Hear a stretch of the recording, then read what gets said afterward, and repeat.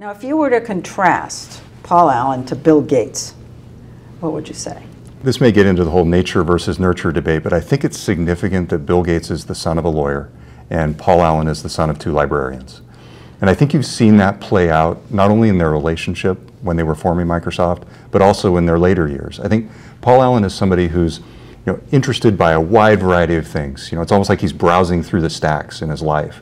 And Bill Gates is somebody who's out there really trying to change the world. And not that Paul Allen isn't doing that, but he's doing it in a much more eclectic way and a much less focused way than Bill Gates is. I would have said that Gates is a laser beam and that Paul Allen is almost scattered about. He's a buckshot, almost. Why did he write this? Why did he put it down? He wants credit.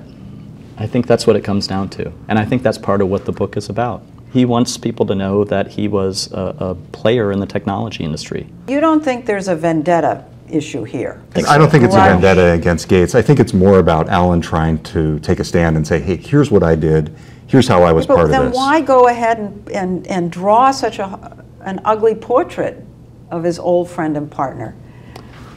I think he was probably trying to be factual with it, and that probably actually happened. And based on our experience, I mean, Bill Gates was a very cutthroat business person. It does not surprise me that he was trying to diminish Paul Allen's equity stake in the company at the time.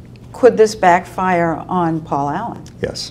I think the risk here is that in trying to clarify his legacy, he could end up damaging it by being seen as the type of person who would, in retrospect, say something about his great geek buddy.